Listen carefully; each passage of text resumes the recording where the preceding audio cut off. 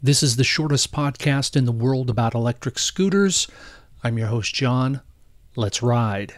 Electric scooters are a popular mode of transportation, and more people are considering buying or leasing one.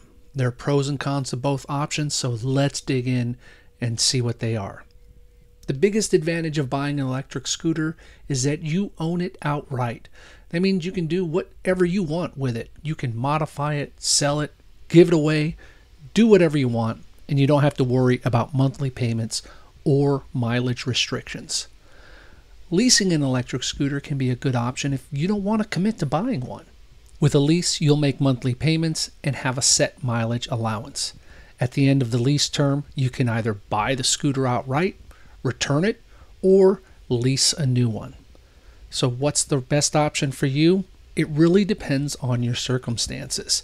If you're a college student and you're looking for something to get around on campus, leasing an electric scooter is a great idea.